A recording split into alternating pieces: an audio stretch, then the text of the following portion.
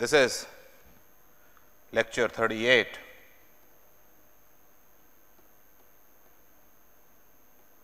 of Condensed Matter Physics 1.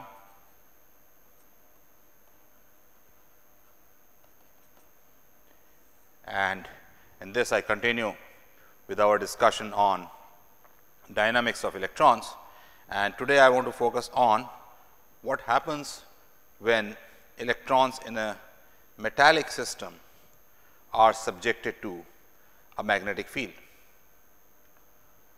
We have discussed in detail what happens when an electric field is applied. We have discussed about conductivity, we discussed about Bloch oscillations in lecture 36, and now we want to focus on what happens in a magnetic field. So, let me just start by writing the equations of motion for a Bloch electron.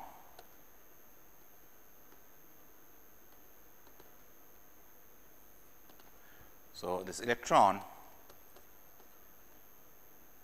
is in a uniform magnetic field.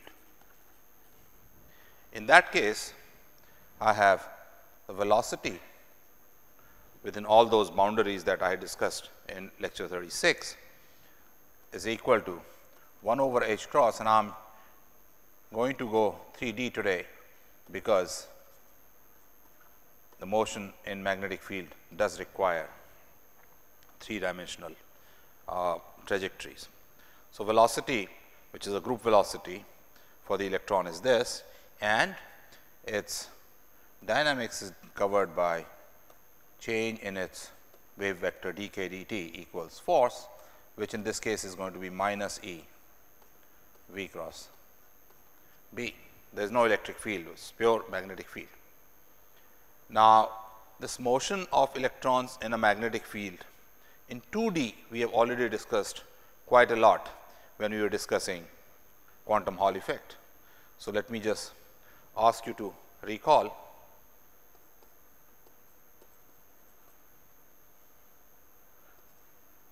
our discussion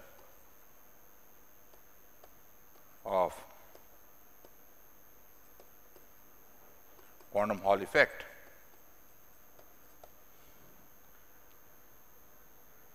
Where we had discussed in particular Landau levels in quite a detail, because those are the ones that play a very important role whenever a magnetic field is applied. So, also I want you to go back and learn about Landau levels. Now, if you go back and see there, that discussion is limited to 2D gas. What we are going to do today is what happens in 3D and in a metallic system. Now, again go back to quantum Hall effect. So, to motivate, I am going to go there and talk about conductivity in a quantum Hall system, and what we had seen. If you look at conductivity sigma xx, it was almost 0 and peaked whenever a Landau level crossed the Fermi energy.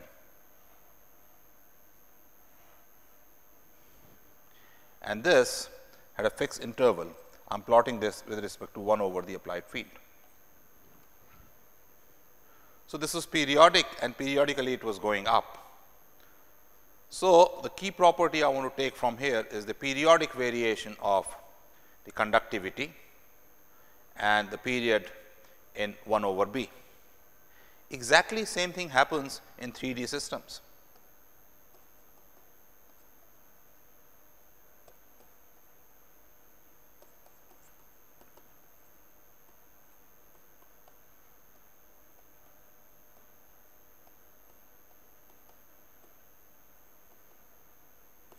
and it's observed for quite a lot of properties. So what would happen is, if I plot a property and the property could be conductivity, could be magnetic moment, and if you open the research papers, it could be specific heat, and so on. If you plot it with respect to 1 over b, and I am just drawing a schematic diagram, you see a periodic variation. And this period is fixed in 1 over b, and we wish to understand this. These oscillations or oscillatory property with fixed period are known as de Haas 1 alpha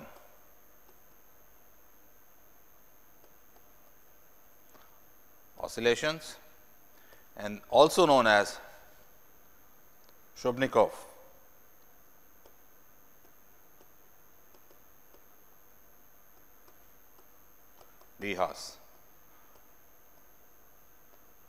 oscillations. And all these experiments are to be done at very low temperatures and high fields, because you want purity, and the kind of energetics that are involved require that. So now we wish to understand these oscillations. Now this explanation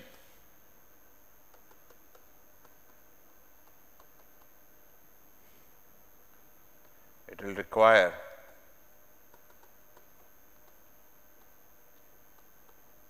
knowledge of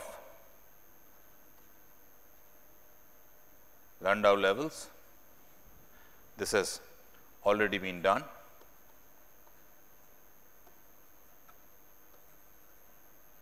So I urge you to go back to those lectures, and it will also require imagining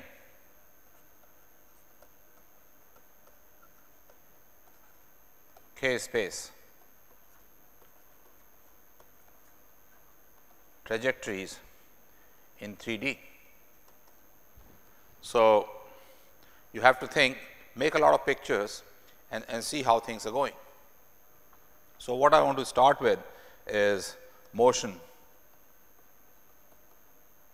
of a Bloch electron in a uniform magnetic field. And as I already said, this is given by V, which is equal to 1 over h cross del k of E k, where E is the energy, and you also have dk dt equals 1 over h cross, in fact let me write E right here, minus E over h cross V cross B, where V is given by this gradient. And these two are enough to give you all the information about whatever we want to learn. So first things,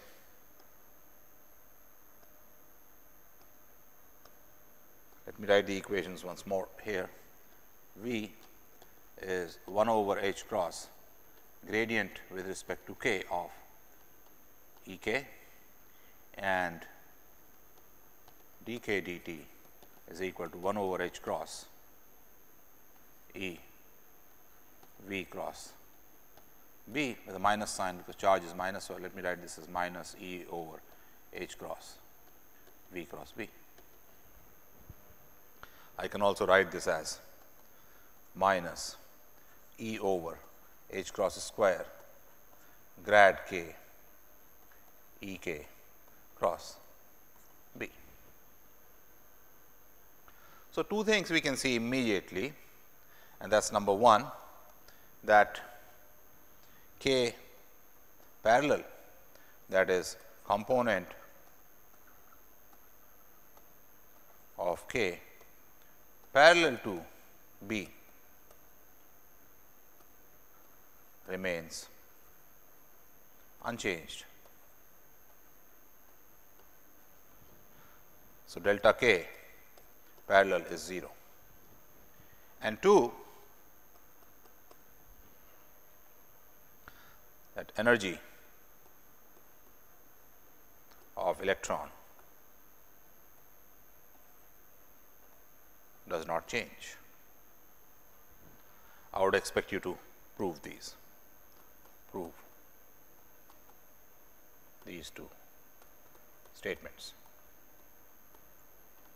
and not taking free electron, but the Bloch electron for. So, you have to use the equations of motion that I have written.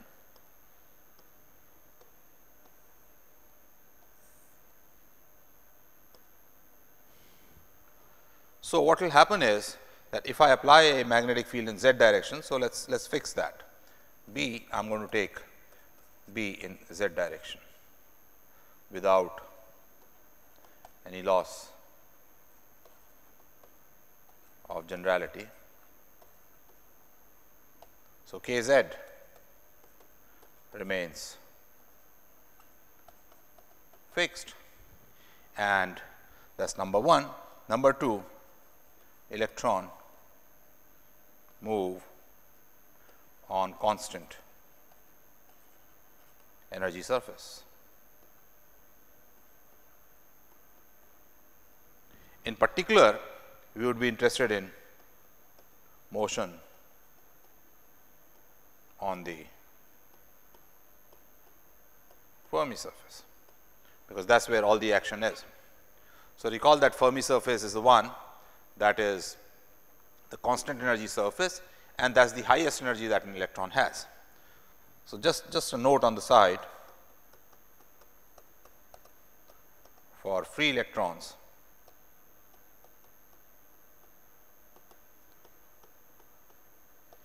Fermi surface is a sphere in K space. So, just to kind of get you familiar with what we are talking about.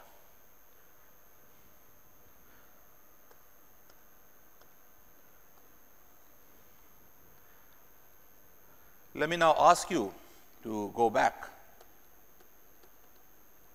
to lecture 34. That is where I had shown that when you have metals with background potential, Fermi surface is not a sphere, because now electrons are not free. So, in K space, I may have a surface drawn schematically like this, which I will call a closed surface, or I could have an open surface, and this extends into the next Bloch zone.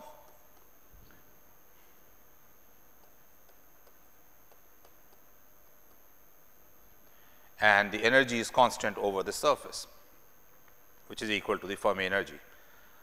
The open surface I had drawn there with 4 protrusions outside, but this is schematic. So, you can just take it like that. Now, when you apply a field in the z direction, I have, let us say, this closed surface, and I apply a field in the z direction, this is B, then an electron somewhere here would maintain its K z and start moving on the constant energy surface. How is that movement governed? That is governed by dk dt equals minus E V cross B, which is over H cross, which is equal to minus E over H cross curl of gradient of E cross B. So, let me make it slightly bigger here. I have this Fermi surface. I apply a field, uniform field in the z direction. Then at any given point, the curl or the gradient of the energy surface is going to be perpendicular to the constant energy surface. This is grad k E k, and B cross this gives you the direction or delta k. So, delta k is going to be equal to minus E over h cross gradient of E cross B delta t, which I can also write as minus E over h cross mod of grad k E perpendicular to the B field and some vector u n, which is a V cross B term delta t. So, this fellow is going to move on the surface like this. You make that delta k and you see that. You come a little lower, k z remains fixed, and this fellow is going to move like this on the surface. So, it does a periodic motion. So, motion on Fermi surface or any constant energy surface for that matter is periodic.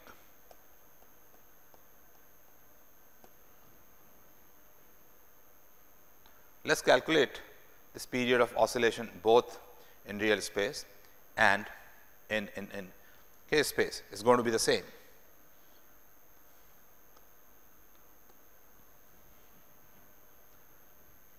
Now, before I do that, let me also convince you how to translate how this is periodic in R space also. So, let us just translate periodic motion in K space to R space, that is the real space. So, this is a geometric connection. If you recall this equation, dynamics equation, dk dt equals minus E over h cross V cross B, this can be written as minus E over h cross dr dt cross B, and this implies delta k is equal to minus E B over h cross delta r cross B unit vector, because I want to bring the B outside. So, this is unit vector in B direction. So, you can see right away that delta k and delta r are perpendicular, and they are related by this factor E B over h cross. I will come back to this point once again. So, if I look at this motion on the Fermi surface, this is in K space, and look at this trajectory out here. Let me make this trajectory here. So, I am looking at this red trajectory. Suppose it is like this. When I cut across this trajectory, it is like this. B is going in, so its motion is like this. Let us see how do I translate this into the R space motion. Let me take different points and then we can, so that make these points correspondingly on the other side also in the R space. So, this is the trajectory in K space. Let us number them 0.1, 0.2, 0.3, 0.4, 5, 6, 7 and 8. So, I want to now go to R space from this using delta k equals minus E b over H cross delta R cross k cross B.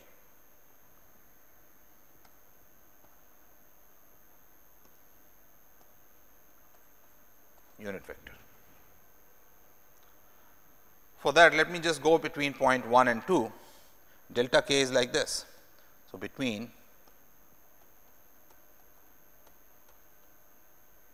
1 and 3, delta k is, if I make them small arrows, at 1 I have an arrow like this, then the arrow becomes like this, then like this, small arrow, very small arrow in this direction, then like this,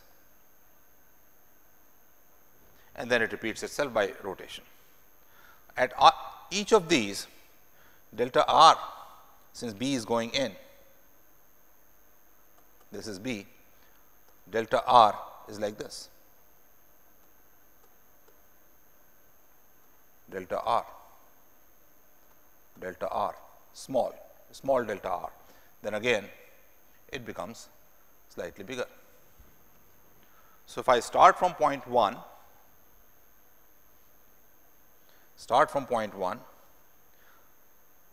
I am moving in this direction, then I am moving in this direction, then I start moving in very small and then go back like this.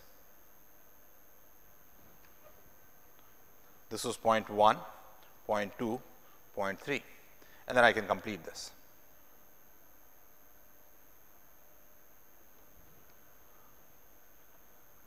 Four, 5, 6, 7 and 8. So, this was in K space, the upper one was in K space, and this one is in R space. B is going in. So, what you notice is that R space trajectory has the same shape as K space trajectory, but it is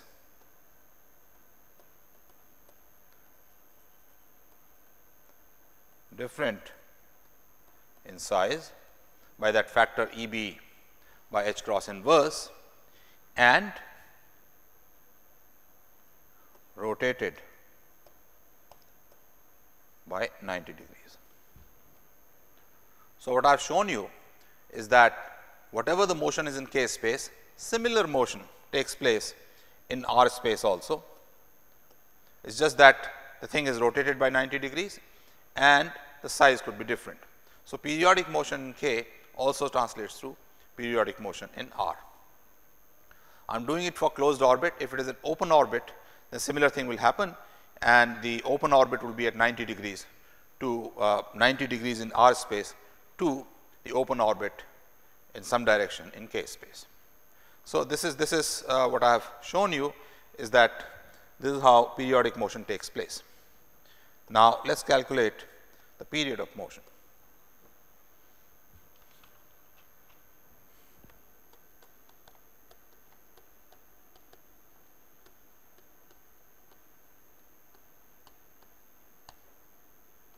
And this will be like free electrons.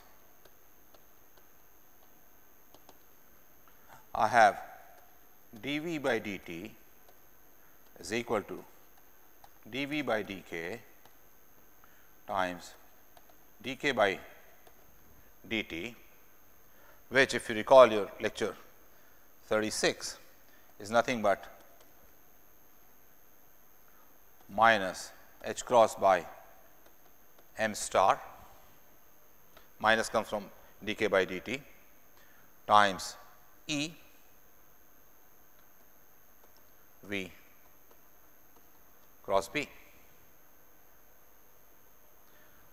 And we have already seen that the motion in direction parallel to B does not take place, there is no change in k. So, I can easily write that dV perpendicular dt is equal to, there is an h cross also here. So, this h cross cancels, is minus E B by m star V cross B unit vector, and this is V perpendicular. So, you can see that this is typical equation for oscillatory motion, right, for dV by dt in free electron is equal to minus E B by m V cross B. So, the frequency of oscillation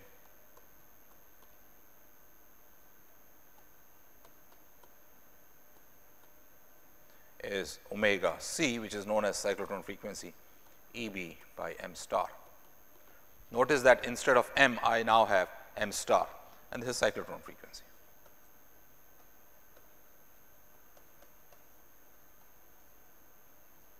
So, time period is equal to 2 pi over omega c. I have derived this using motion in k space. Let us also do it motion in r space. Let us also do it through motion in k space. So, deriving, and there is a reason for it. Then we can relate it to Landau levels and you know how things change. Deriving t by looking at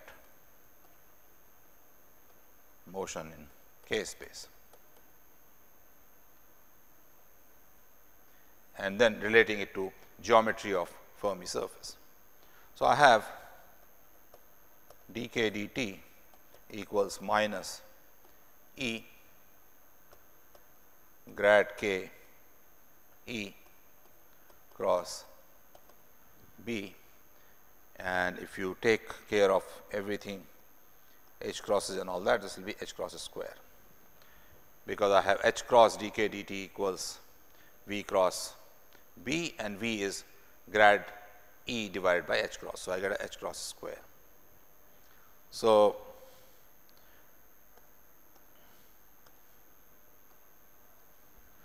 when this motion is taking place, this is what it is. So, what you get is dk dt magnitude is equal to E over h cross B magnitude of grad k E perpendicular to B. So, again let me just make this picture. When the motion is taking place like this, what matters is the component of this is grad E is this component.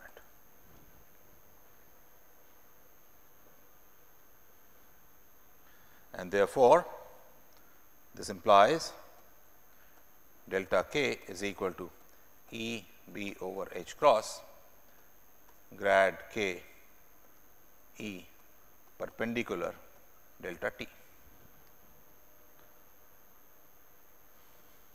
I am going full circle. So, time period t would be equal to integration dk over mod of grad k E in perpendicular direction h cross over E B. This is how I would calculate the time period by motion in the k space. Now, let us relate this, calculate this integral. This should be a complete integral over the trajectory. Now, I want to relate area of the orbit in k space to t. So, this orbit is given like this. of energy E. Let me take the next orbit of energy E plus delta E, and this is at different places has delta k distance. At different points it will be different.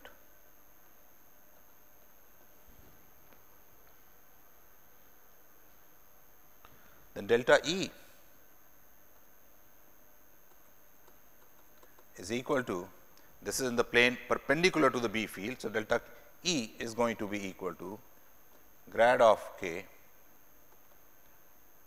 E mod perpendicular delta k.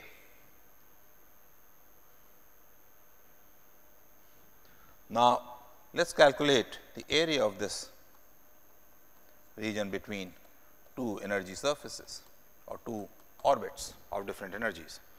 This delta area is equal to delta k dk integral over the entire orbit.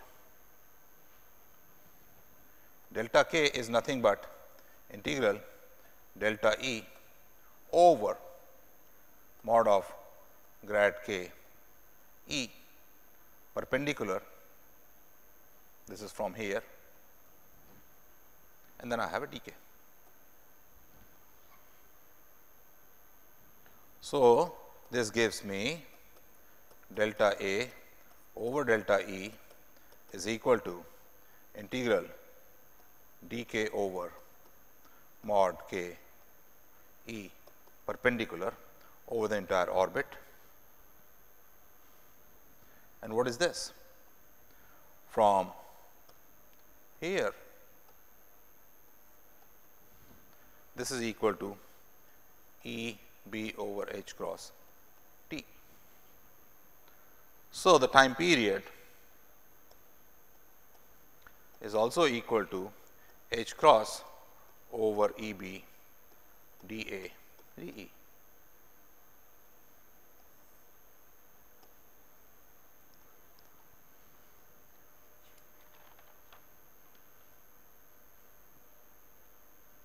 I am missing an h cross square somewhere. Let us see. This should be dk dt out here should be h cross square. This is h cross square. This is h cross square. And therefore, I am going to have h cross square here, and I get a h cross square.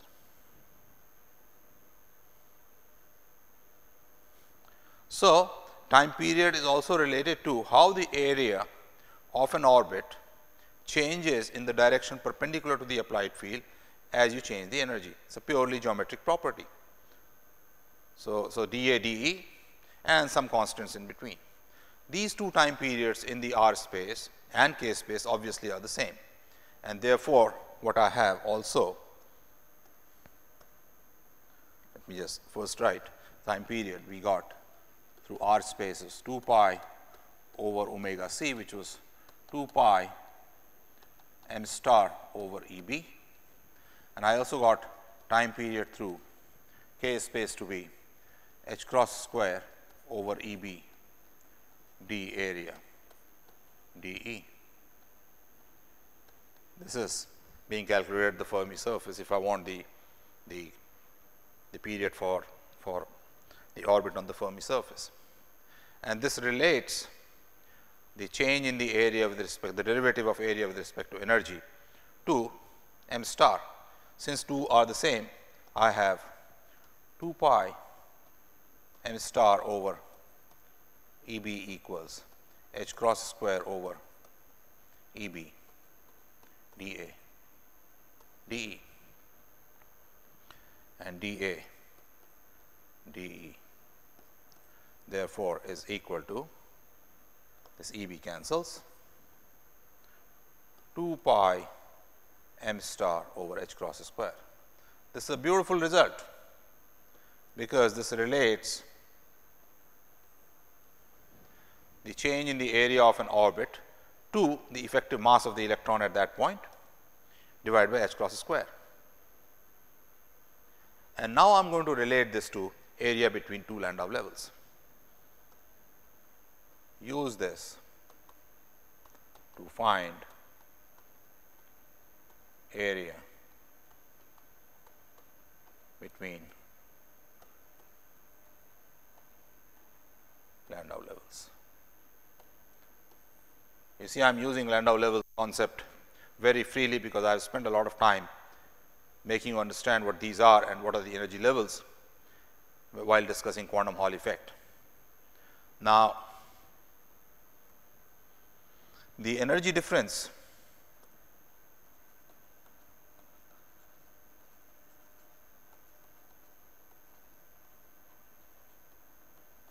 between two Landau levels is equal to h cross omega c, and therefore, delta A between two Landau levels is going to be dA dE h cross omega c. And you plug in all the right things, you know, dA dE we have calculated 2 pi m star by h cross square and h cross omega c. So, this comes out to be 2 pi E b over h cross. So, this is the area between two Landau orbitals, let us put it this way, in K space, 2 pi E b over h cross. For completeness, I want to go over this derivation the way Kittel has done it. So,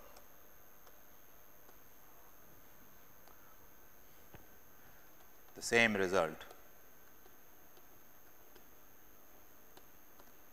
obtained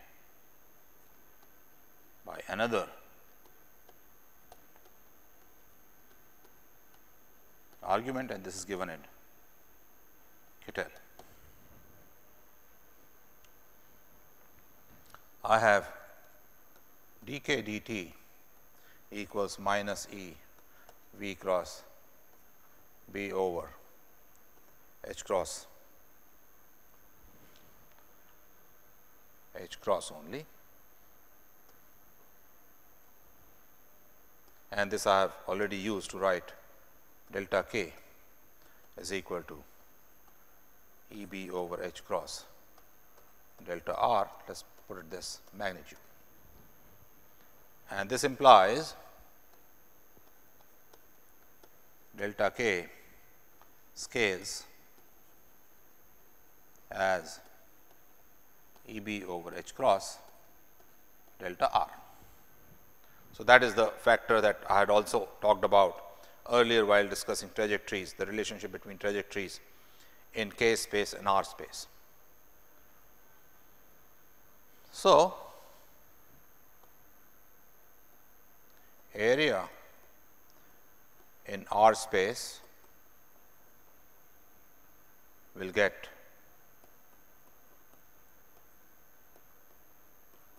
converted to area times E b over h cross square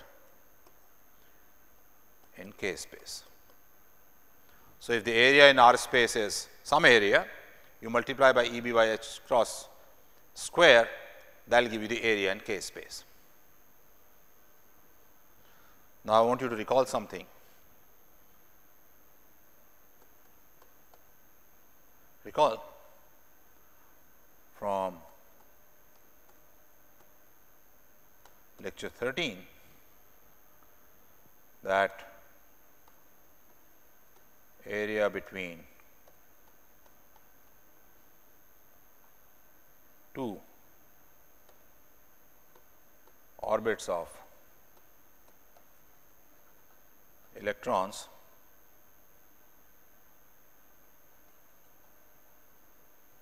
moving in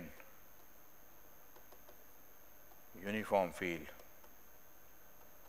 B is phi naught over B, where phi naught is equal to h over E is quantum of flux. So, go back to lecture 13 and I had solved a problem using Bohr-Sommerfeld quantization conditions. That is precisely what Kittel also uses. Once you know that, then the corresponding area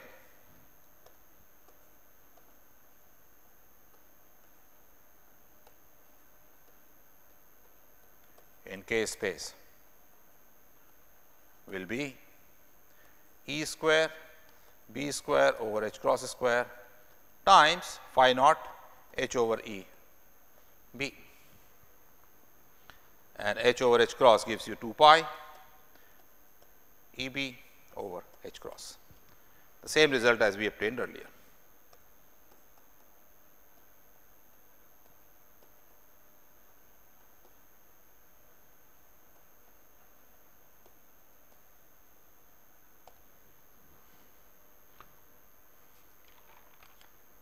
With all this background, we found the area of the circle, of the the orbit, we found how the time period is related to that and all that. With all this, now we are ready to explain the periodic variation of different properties in applied magnetic field. So, now we explain.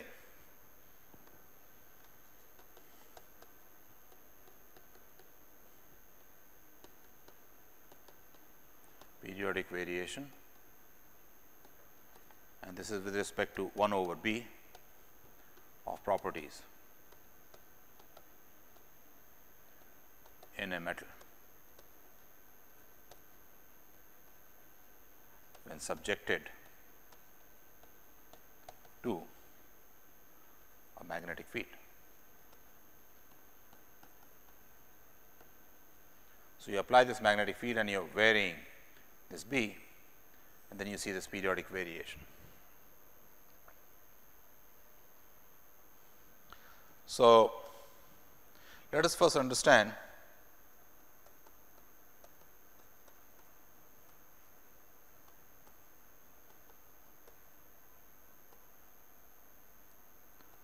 when B is applied. In 2D, remember what happened? In 2D, we had all this K space states, no B, and when we applied a B field,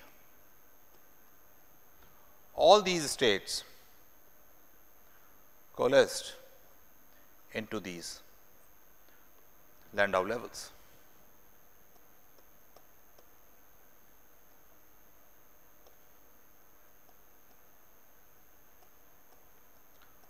There was nothing left in between, and that gave you the degeneracy of Landau levels also. Again, go back to lecture 12 and 13. Exactly same thing is going to happen in 3D.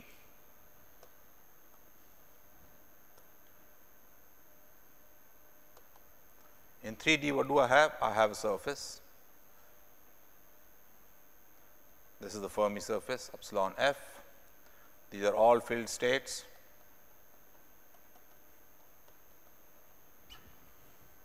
You apply a magnetic field, so this is no field.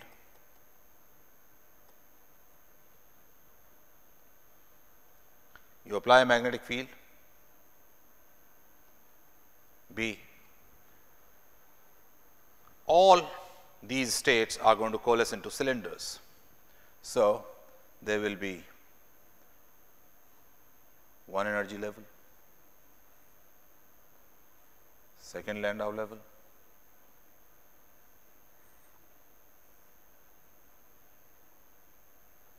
third Landau level, and so on. So, in 2D they were coming into these circles. In 3D these are cylinders, because Kz remains the same. So, for a Kz you get this energy, and the highest energy is obviously epsilon f. So, the highest energy levels, highest kz, touches the Fermi surface. But energy levels have gone into these cylinders. These are the Landau levels. And if you look at from the top, let me look at it from the top. I have one cylinder, second cylinder, third cylinder, and these orbits are in a plane, and the area between them, this area we have already calculated. This area is 2 pi E B over H cross.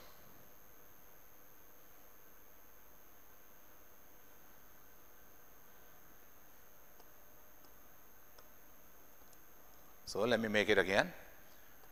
Now, these states have coalesced into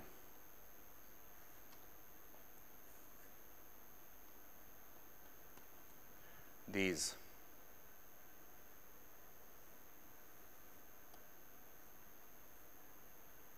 Landau levels. Just for completeness, let me show that this is the original Fermi surface.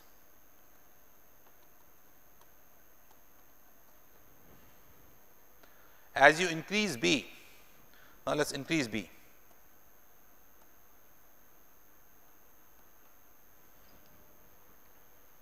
As you increase B, these levels, these cylinders are going to get bigger. So, the radii increases. Again, recall the radii is proportional to the applied field. So, these things are going to get bigger, and this kz is going to come down. So, let us see what happens if I apply a bigger field in the same configuration. What will happen is that the upper cylinder may become a little bigger, lower one will also become bigger, and the lowest one will also become bigger.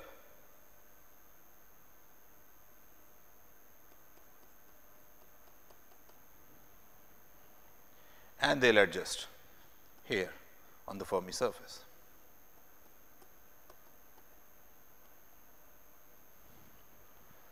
So, as long as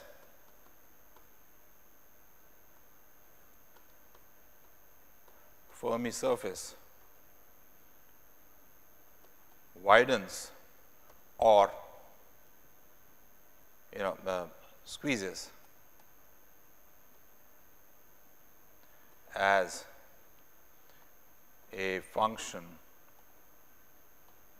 of kz. Let me remind you that this is kz. The corners adjust, except the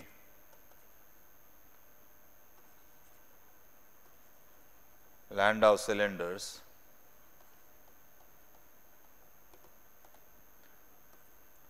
are within the Fermi quote unquote sphere, if you like, and this geometry, except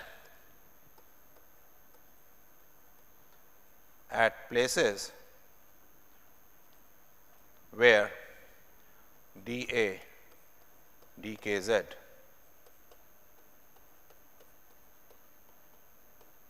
is equal to 0. The area does not change.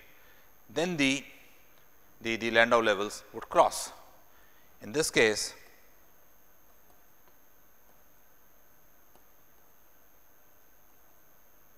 Landau orbital will cross the Fermi sphere, if you like. Now, recall from Hall effect, quantum Hall effect, the moment a Landau level crosses Fermi surface, there is a change that takes place. As long as you have these filled Landau levels, nothing is happening, but the moment that takes place, there is a dip or increase in something. Let me just remind you that sigma xx versus 1 over b had these peaks precisely at the points where Landau level crossed Fermi surface. So, here also we have, instead of cylinder, we have all these instead of circles, we have these cylinders, but they are also expanding in their radii or shrinking as b is changed. So, therefore, the moment that cross takes place, there is a change that takes place, and that change will take place periodically as you go from one Landau level to the next level. Now, let us see how does that happen. So, number of Landau levels in area A of K space is equal to A divided by the 2 pi E b over h cross. This is the area, this is area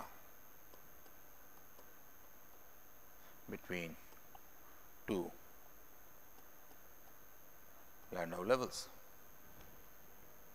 So, this is equal to h cross A over 2 pi E b.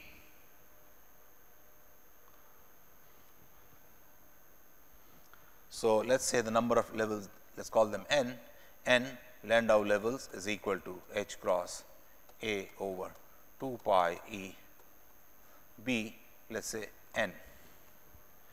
Then I would have n minus 1 Landau levels when I have h cross A over 2 pi E b n minus 1. And when that happens, when you switch from n Landau levels, you are changing magnetic field, the nth level is half filled, 1/4 filled, and suddenly you change to n minus 1. Then as one goes from n to n minus 1, a change takes place, and then you go to n minus 2 Landau level, another change will take place.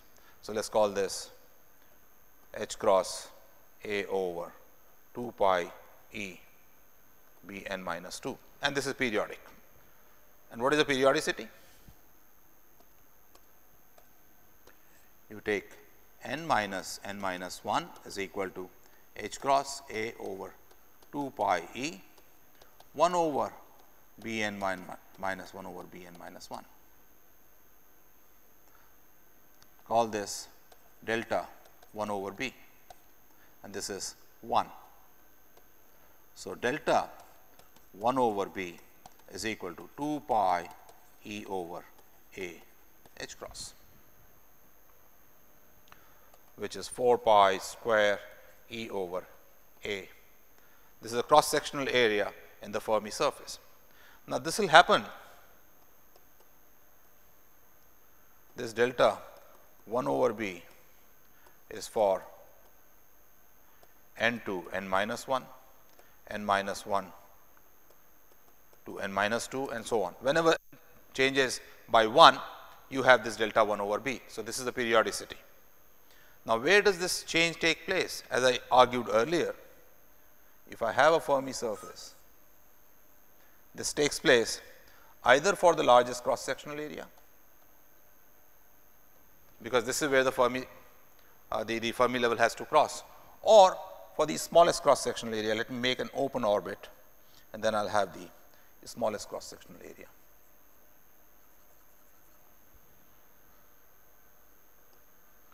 Or it will take place here. A smallest. Wherever dA dk z is 0, this will happen. So, the area that will come into this delta 1 over b will be A largest or A smallest. So, delta 1 over b will be equal to 4 pi E square over A largest or 4 pi E square over A smallest. There is a h also here. I missed that. H. So, if there is one area, then it is one oscillation, one period. If there are two different areas, largest and smallest, then you will have two different oscillations, and so on. So, all properties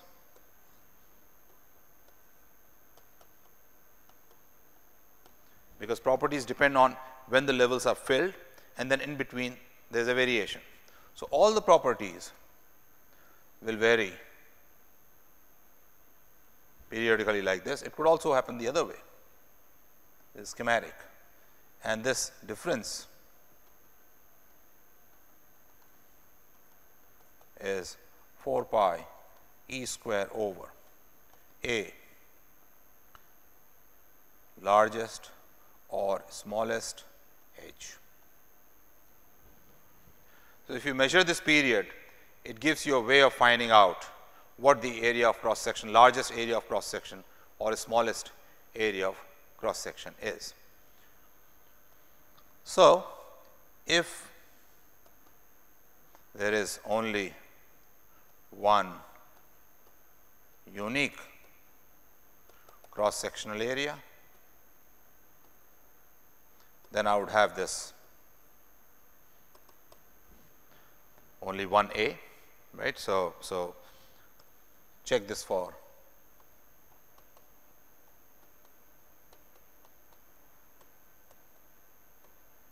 free electrons.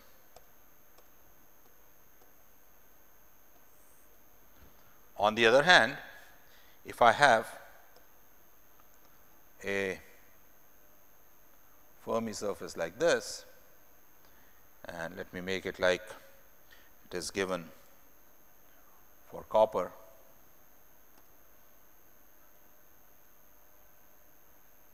then if I apply a field in this direction, there are two cross sectional areas which are large and smaller. Let me make it like this.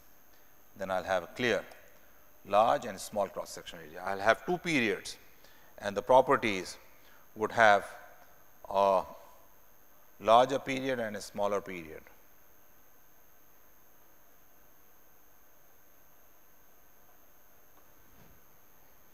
And this period can be used to measure the size of this cross sectional area.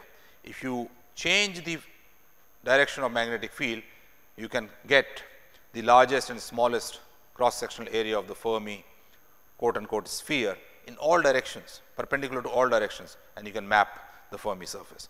So, this gives you a way of mapping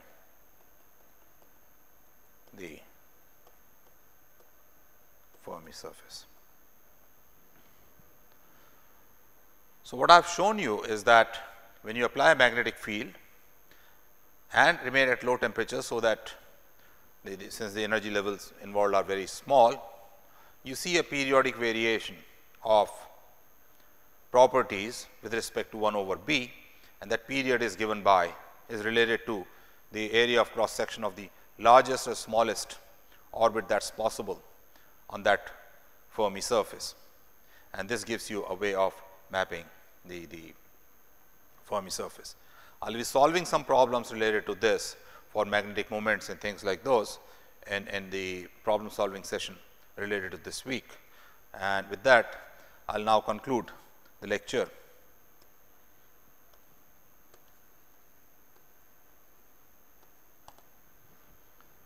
We have considered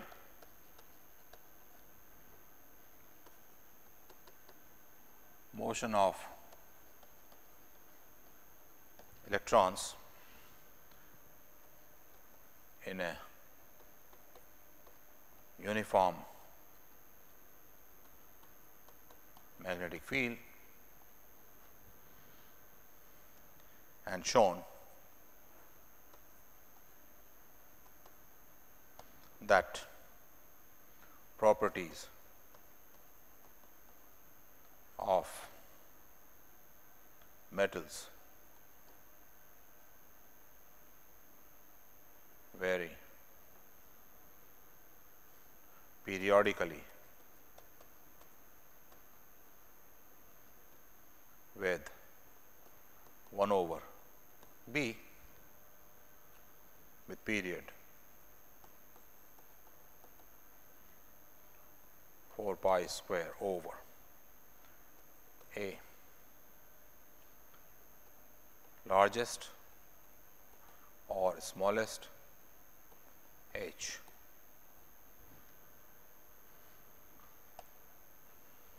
This also gives you a way of measuring Fermi surface and also tells you about other properties that vary periodically. I also must acknowledge here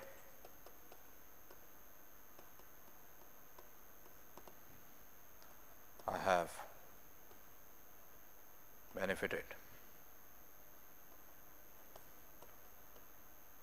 from discussions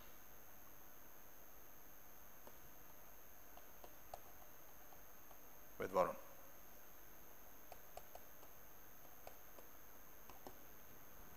Thank you.